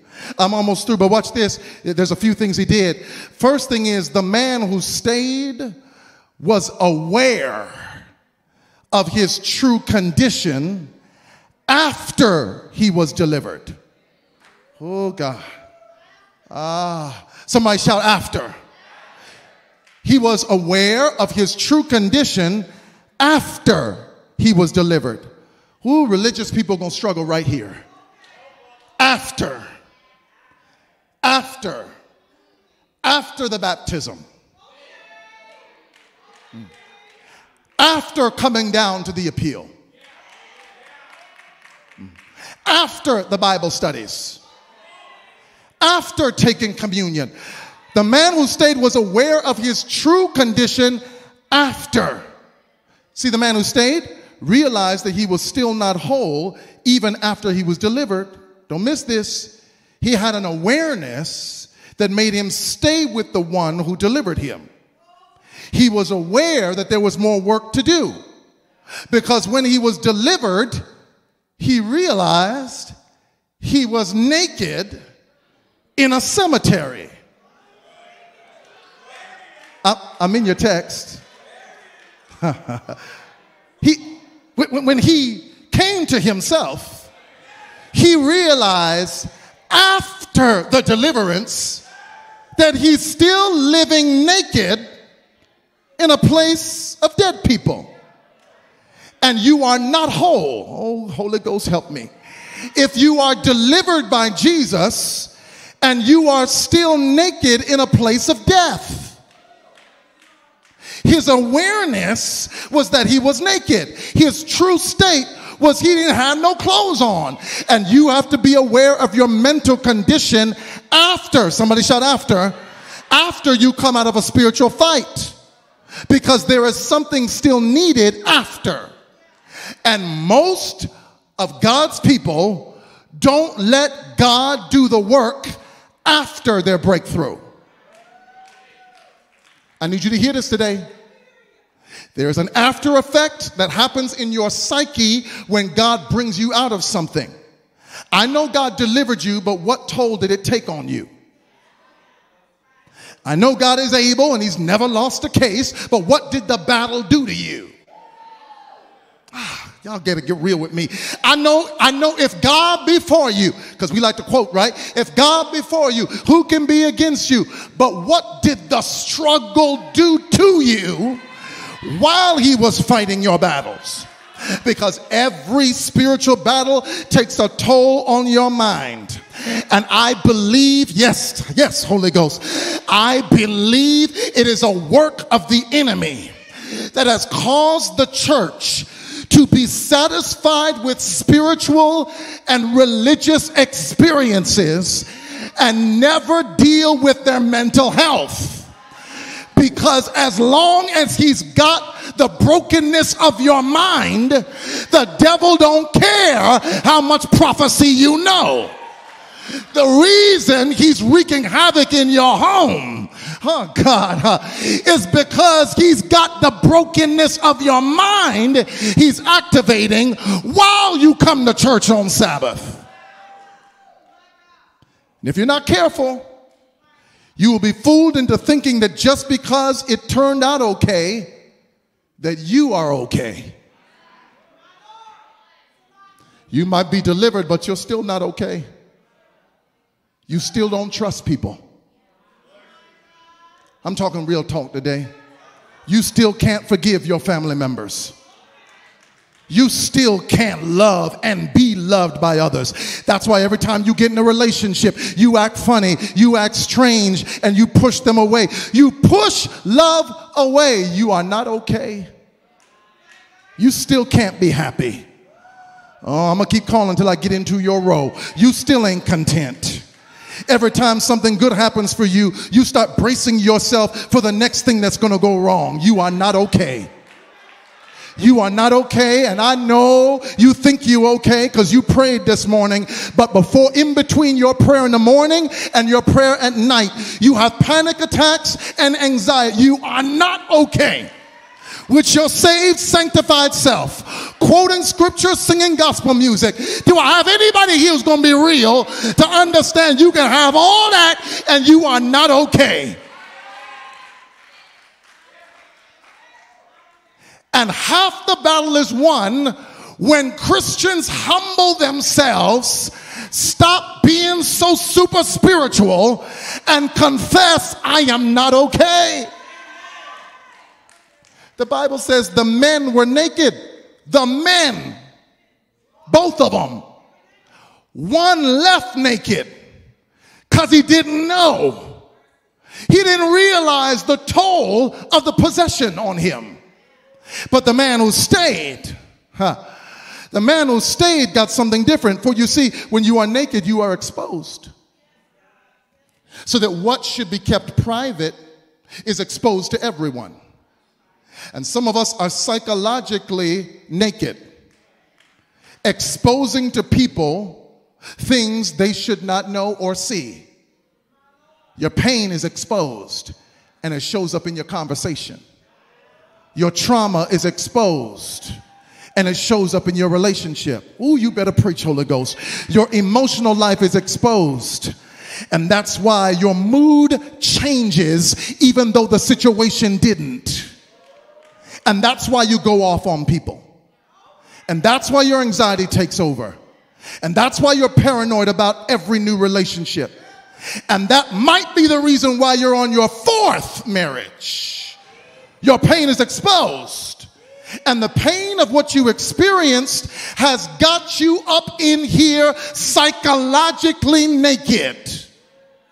And when you're exposed, you're vulnerable. When you're exposed, you're vulnerable, and that's how you end up in another toxic relationship.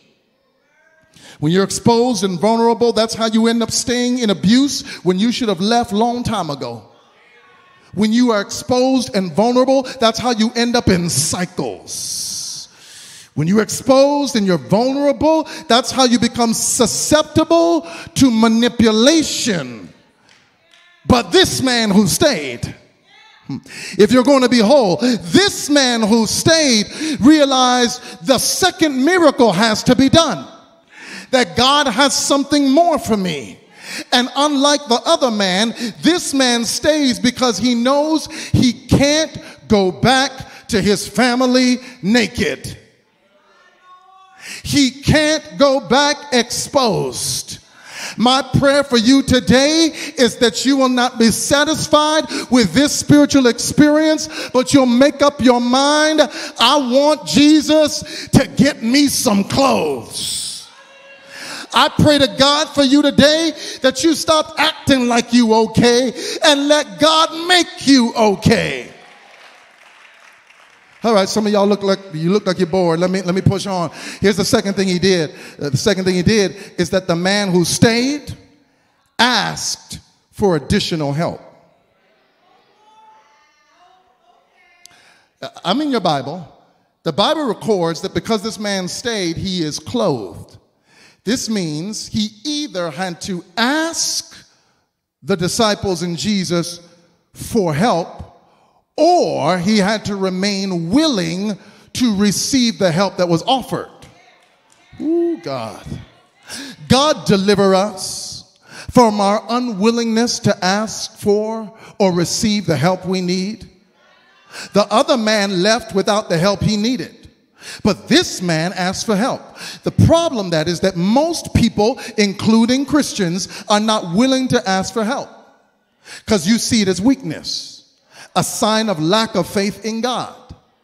I sat in a Sabbath school class in a church that I will not name in this city, and the teacher had the audacity to say that if you go to counseling or ask for help, you do not have faith in God. The devil is a liar, because we see it as an admission of a lack of spiritual strength. But everyone needs help after you are delivered. All right, y'all make me work hard. Let me give you this illustration. Get out your way. I'm in your Bible, Lazarus. Y'all remember Lazarus? Lazarus is a man who dies, friend of Jesus. Jesus comes to him after he's been dead 4 days. He's now rotting and stinking in the grave. Lazarus is miraculously resurrected as Jesus prays to his Father and asks for the power to bring the dead back to life. Don't miss this. Lazarus is resurrected from the dead, a miraculous healing from Jesus. And yet when he comes out of the grave, he needs help being unwrapped after his miracle. Wait, you didn't catch that? He had new life and he still needed help. He was upright. He still needed help. He was moving forward. But Kenny, he still needed help. And I'm talking to somebody today in this building or watching me online where you got delivered, but you still need help. You know what's interesting about Lazarus' story is that Jesus does not help Lazarus out of what he's wrapped up in. He only resurrects him. I'm right in your Bible. I'm right there. John 11, he raises him, right? So it's divine deliverance. But then when he raises him from the dead, he's mummified. He's wrapped up. He's moving forward, but he needs some help. And Jesus says, I've done divine intervention. He now turns to the people, the human beings, and he says, now you loose him and let him go. Okay, now you're with me. Now you're with me. See, Jesus does the first miracle, but then he tells human beings, I need you to cooperate with me to do the second miracle. Lazarus needed additional help. It was divine deliverance in cooperation with human help. Therapists are human help. Mental health counselors are human help. Marriage therapists and certified marriage coaches are human help. And wait a minute, sometimes pastors are not the people to offer you the additional help you need. Because even though I'm a pastor, I have limitation on my skill to be able to wade into the deep waters of your toxicity and abuse. Oh, God. And some of y'all are stuck because you just want somebody to pray for you. And what you need is somebody to pray for you while somebody talks to you. So that the prayers on your behalf, along with your awareness, you can take back to God and say, now I know where you need to fix me. Now I know where you need to heal me. Now I know what's broken inside me. Do I have any help in the building? Divine deliverance with human help. Jesus did not unwrap Lazarus. The people had to do it. And the reason why some of you still wrapped is you waiting on God to come down and do what he told you to seek human help for. Ooh, just said something. This man who stayed, he ends up clothed. Jesus looks around at the disciples who ain't done nothing in the story yet. Jesus done healed these two men. One left, one stayed. They sitting up there just being voyeurs on a miracle. Ooh, that's a whole other sermon. They standing there watching what God can do. Jesus said, get this man some help. Give him some clothes. You need divine intervention with human help. Finally, Jesus, you got to understand what's happening here. Jesus had come all this way to get this man. One prophetic writer says that the storm that precedes this story in Mark chapter 4, the storm that Jesus came through as he sailed across the Sea of Gadarenes to get to this region, that the storm was of a spiritual, not natural nature. That the enemy was actually trying to stop Jesus from getting to the other side, because the enemy knew he had control of two men on the other side and knew the potential of their witness if they were delivered. Oh God, y'all ain't helping me finish this sermon. Jesus came all the way over the sea just to save these men. You know how I know? Because once he delivered them, the one that left, and then there's one who stayed, once he was through with him, they got back in the boat and went back. See, he didn't come all this way to play games with you. Jesus did not come all this way just to have you sit up in church. He left his throne and came through Mary's tomb. He left the adulation of angels to deal with jealous Pharisees. He left the security of heaven to walk the dangerous streets of Nazareth. He endured speculation and suspicion. He was befriended and then betrayed. He was arrested, I'm talking about Jesus, and assaulted. He was tried and then he died. He got up from the grave alive, and you think he did all that so you can come up in church and be just as sick as you were when you came? The devil is a liar. Jesus did not go through all of that so you could limp through life. Jesus went through all of that so that you might have life and life more abundantly.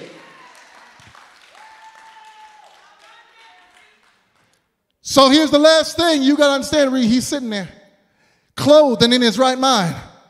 He's sitting there because there's a difference between experiencing something and being grateful for something. You can experience a breakthrough or a miracle from God and not really understand what he did for you. You can be a recipient of his favor and still not understand the depths of what he saved you from. Because if the other man who left understood what Jesus had done for him, he would not have left naked and not in his right mind. Because people who don't understand what Jesus has done for you have to be prodded and begged and guilt-tripped into saying thank you. They're the ones who in no form or fashion really give God praise, because they don't really understand what they were delivered from. But as I take my seat, if there anybody in the building or watching me online where you may not know a whole lot about theology, you don't understand the machinations of psychology, you don't understand the minute details of soteriology, you might not understand the minutia of prophecy, but there's one thing you know: you were once dead and now you are alive. You were once down and then he brought you up. If you know it, then you ought to say thank you. Thank you, I didn't didn't lose my mind. Thank you. Thank you. I still got enough sense left to know where my blessings come from. Come on, help me close. Thank you. Thank you for restoring what the enemy tried to take. Thank you that even in the midst of everything, I still got joy. Thank you that even when all is falling around me, I still have peace. Thank you. I got more good days than I have bad days. I won't complain. Somebody in the building ought to wave your hands and shout thank you. Thank you for bringing me a mighty long way. Thank you that even though I was broken, I ain't broken no more. Thank you that the negative prophecies they spoke over me, you canceled them. Thank you. Thank you that I survived a toxic home environment where my parents put food on the table, but they didn't know how to love me. Thank you. Thank you that the sins of my father did not visit me. Come on, say thank you. Thank you that you made a way. Thank you, you opened doors. Thank you, you're healing me. Thank you, you're fixing me. Thank you, thank you, thank you, thank you, thank you. You haven't given up on me yet. Thank you, you woke me up this morning. Thank you, you started me on my way. Thank you, I'm in my right mind. Thank you, say yeah.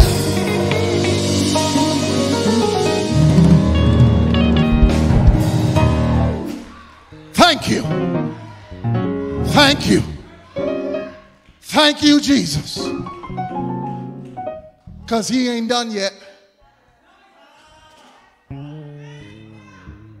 You got your first miracle. Some of you got your first miracle. He's waiting on you to make yourself available for the second one. Because the second miracle is how you go from simply attending church to walking in the authority of Jesus. The second miracle is when you move past church attendance and membership into wholeness of mind, body, and spirit. And I came to let you know today, he ain't gonna give up until he's done with you. Hallelujah. Here's the appeal. The Bible said this man who was healed, mind, body, and spirit, did something that the other man didn't do. Jesus is about to leave. And he says, please, let me be with you. Because you see, when you're healed holistically, mind, body, and spirit, nobody can make you walk away from the one who delivered you. And today there's some people who need to say, like this man, I want to be with you. Jesus said, you can't come with me, but here's what I need you to do. Go back to your city, go back to your town, and tell them all the wonderful things I've done for you. Because you can't witness unless you let them do the second miracle. Your witness is stunted, it's hindered in its fullness until you let him do the second one. He got you out of it. Now let him heal you from it. If you're here today and like the two men, you want to make a decision like this man, the one who stayed. I'm not going to take long. I'm not going to beg you. We're out of time. I need you to meet me at the altar saying, I want you to do the second miracle. Yeah, I don't do what I used to do anymore. See, we get real satisfied with that. I don't do the things I used to. Yeah, but you think the same way. It's not enough to stop doing what you used to do. You got to get all the way free. And all the way free is when you don't see yourself as your sin. You see yourself as the Savior sees you. We ain't playing games here today, because he's not done with you yet. And I challenge the mindset that tells you you are okay because you're part of a certain church or denomination. I come against the lie that the enemy told you, that all you've got to do is pray it away. I come against that in the name of Jesus. You need prayer and you need help. I told you, church, Jesus in the garden, he's talking to his Father. This is Jesus, and he tells the disciples, I need you to watch over me, because while I'm talking to God, I need a human being beside me to help me. And that's why I'm glad. We're going to announce in just a minute. Pastor Gene is going to tell you about it. But we partnered with a mental health platform where we're going to pay for some people to get the church on us. We are going to pay for you to get therapy sessions, because we need revision to be whole.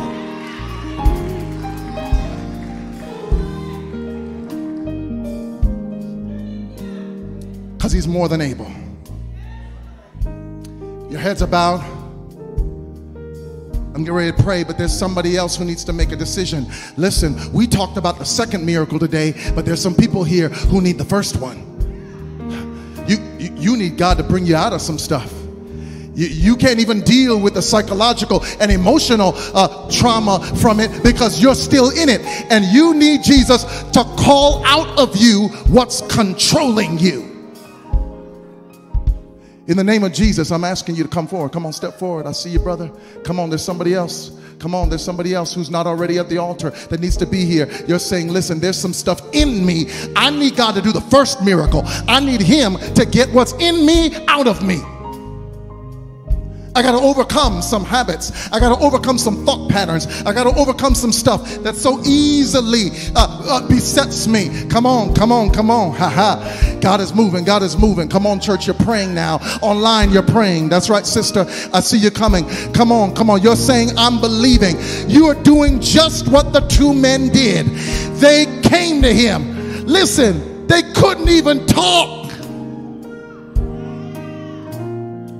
They couldn't say a word. Jesus read the hearts of these men who could not speak and gave them a deliverance on credit. So while you're lying to yourself and telling yourself you got to fix yourself, Jesus is saying, if I could heal two demoniacs full of demons who never asked or said anything and I still delivered them, I can. I will deliver you. God, we thank you. We thank you for Jesus. We thank you for Jesus, who came while we were unconscious. In fact, your word says came while we were yet sinners, before we were born, and gave his life so that we might have eternal life. Thank you for coming for us when we didn't even know we needed help. And God, we pray today that you will perform the first miracle for some people here. Get that stuff, that thing, that thought, that action, that habit, that addiction out in the name of Jesus. We call on the same name that the demons tremble at. And we ask, God, that what you did for them, you will do for us. Get it out. We don't want to be like that. We don't want to live like that anymore. Get it out. And then, God, once you do the first miracle, we give you permission. That's why we're at the altar, to do the second one. Get us whole. Heal our minds. Help us to humble ourselves, oh God, to let you do divine intervention while we seek human help. so that together we can become whole, mind, body, and spirit. We thank you for what you are about to do. We praise you in advance for how you're about to move. And we anticipate the new people we will be in Christ Jesus. We thank you in Jesus' name. Let everybody say amen and hallelujah. Put your hands together. Listen, before you go back to your seat, there are some who made a decision today. You're saying, I need God to do that first miracle. There's some things I prayed as you were praying, Pastor. You're saying as you were praying, there's some things I was releasing to God. For some of you, you need to give your lives to Jesus. It's not just him coming in and rescuing you. Don't be like the other man. This man who stayed followed. He said, I want to be with you. And so if you want to be with Jesus in a relationship, not just an experience, but a relationship. If that's you, I want you, Pastor Jordan, just raise your hand to my right, your left. I want you to sit right here in the front row beside Pastor Houston. We're just going to pray with you briefly after church. We're going to get your name and number. We also have, I think, on the screen, for those who are watching online, we have the QR code that we'll put up. You can just open your phone app, point it towards the screen. It will generate a small form. Just need your name, number, and you check one of the boxes. If you want to join Revision Church Atlanta, give your life to Jesus, be baptized, you can do that today. We're going to leave that up so that you make that decision today. Even in this building, if you haven't come to the altar, we'll leave it up so that you can be able to join, give your life to Jesus, or get access to intercession for us to pray with you. As you go back to your seats, those who are making the decision, join Revision, give my life to Jesus. I just need somebody to partner with me in prayer that God brings me out of whatever I'm in. I want you to sit right beside Pastor Houston as we receive you today. Come on, church, as the Lord has spoken to you, come on, put your hands together.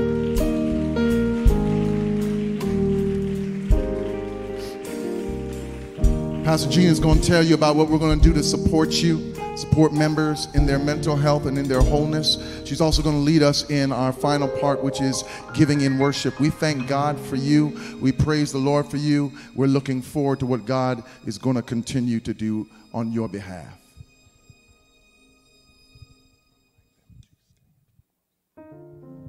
Amen, amen. Church, I am so excited to announce that here at Revision, we are able to cover 8 sessions, 8 counseling sessions for 10 people.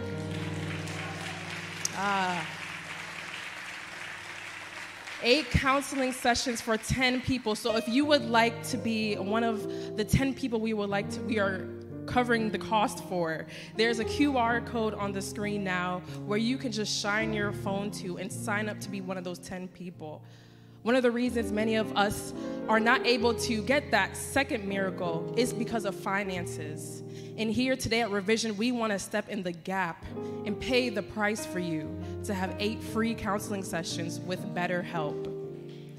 You can access this. Amen. Amen. Praise the Lord. You can access this even if you're watching virtually, if you're wherever you are around the world, you can access this and be a part of this. Sign up, and we will be choosing the 10 people who will receive these free counseling sessions next month. We also have another initiative coming on tomorrow. Tomorrow morning, we are partnering with Atlanta Harvest, a Black-owned farm, to help them. Amen? Can we get... We are partnering with them to help increase fresh organic food to our community. So there is still space to sign up. Sign up and join us tomorrow morning. We have 2 shifts from 10 to 12 and then from 1 to 3. We're also partnering with Atlanta Southside Medical. We are doing a 5K run or walk. If you want to walk, that's okay. We are partnering with them to do a 5K, and all proceeds to this run will go towards the Southside Medical Community Center. one more. One more. We can't forget, we are rolling out a new worship schedule, and every fourth Sabbath, can you say what Sabbath? Every fourth Sabbath, every fourth Saturday, we will be having Selah. And it will be a time for you to commune with those around you, co-workers, in your homes, and to worship God at home. So if you would like to be a host of this experience, if you would like to offer up your home, or even just to form a group to join anywhere, Lord, we just pray that you will join, and there will be another QR code. But also, if the QR code does not come up, there will be a table in the back right after service where you can say, hey, I want to be a host, and I want to offer up my home to be a Selah host. Not to forget, all of these initiatives are funded through our tithes and offering. They are not possible without your generosity. So if you would love to give to what the Lord is doing here, you can give through Cash App, through PayPal, and through our website. Amen, amen. I got through all that. Now, I ask you to stand as we do our closing prayer, that the Lord will do something here, but also something as you leave here. Let us pray. God, we thank you for your word today, for the songs today, for all that happened here today that transformed us spiritually. But there's also more work to be done, God.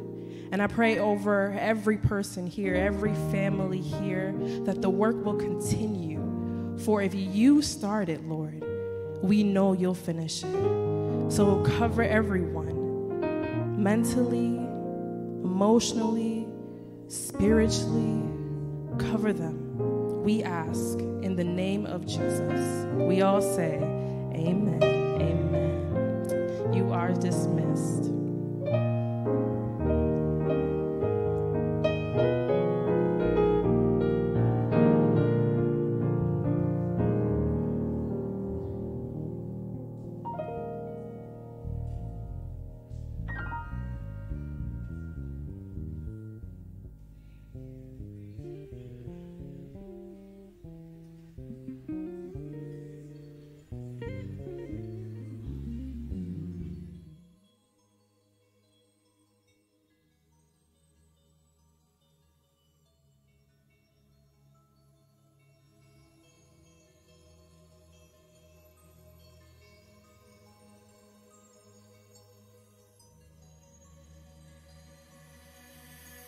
I've been quiet for way too long.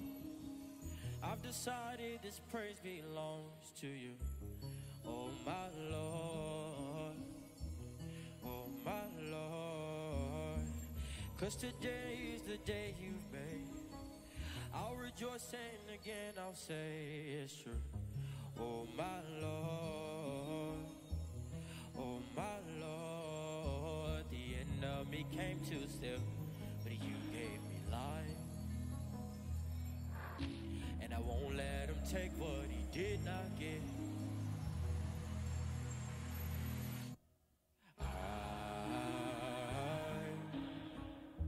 I'm getting my soul back.